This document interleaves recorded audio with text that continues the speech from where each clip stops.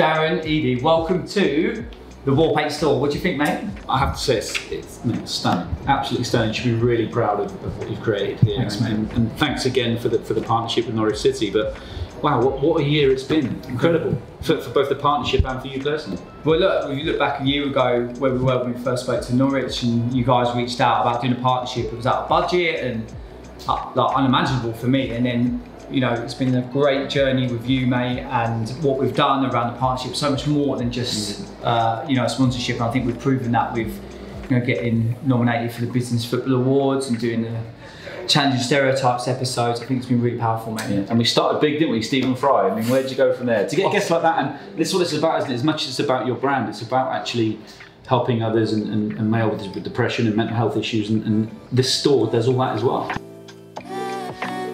So I'll give you a quick tour around, mate. So this area here is product based, so this is where people come in. Everything we've sourced ourselves as well. Oh look, shout out to my missus, she's been unbelievable. Sourcing this sort of stuff from France. And then here we have an interactive screen. So all you need to do is to select a product. What's your face on it? There's a shock. Start a conversation.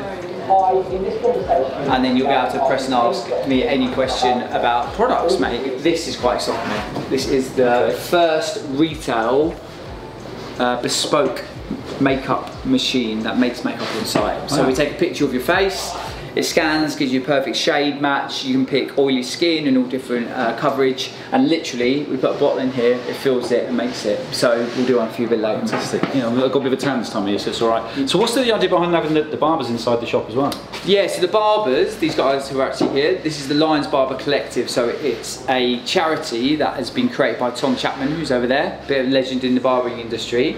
It's all centered around mental health, right? So they go and teach barbers how to spot signs of mental health in their clients, because you get your hair cut, like me, I get it once a week, and what do you always do? Chat to your barber, like, oh God, I feel terrible, or work's going really well, and you know, they can sort of see your mood. So they go around teaching the barbers to maybe how to intervene if someone's struggling. So we've gifted this area to them, kitted it all out, and all the revenue, we're not making a single penny for it, all of it's going back to the charity to drive what they're doing, because I think it's incredible.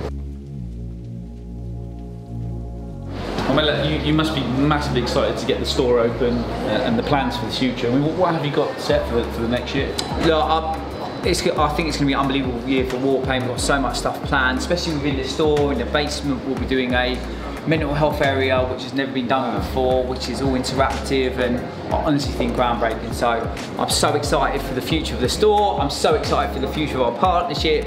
I'm so excited to go to a Premier League game, and I'm even more excited, mate, to give you a hug, because COVID restrictions have stopped, so we can have a hug.